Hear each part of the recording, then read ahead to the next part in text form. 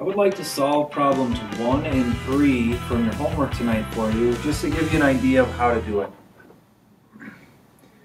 Looking at problem number 1, I look at the divisor, 7, and the dividend, 487. What I'm going to do is I'm going to look at the first two digits in 487 and ask myself, what number is compatible with 7?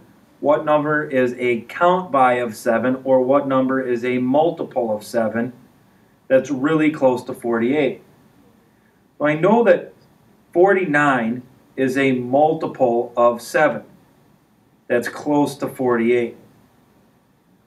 So I'm going to rewrite the 49, and then since this is estimating, I'll just put a 0 in the 1's place to take place of the 7. Now, what multiple of 7 equals 49? That would be 7. And you add the 0. The estimation here is 70. Then it says, tell what numbers? You would say 49 and 7. Okay? Let's skip on over to number 3. Again, I'm going to look at the first two digits and think, what is a multiple of 6 that's close to 23? It's 24.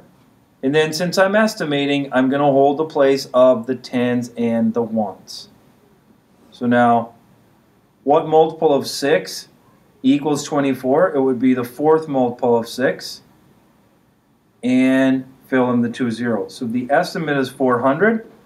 What numbers did I use? I used 24 and 6. And that's kind of how you do your homework tonight.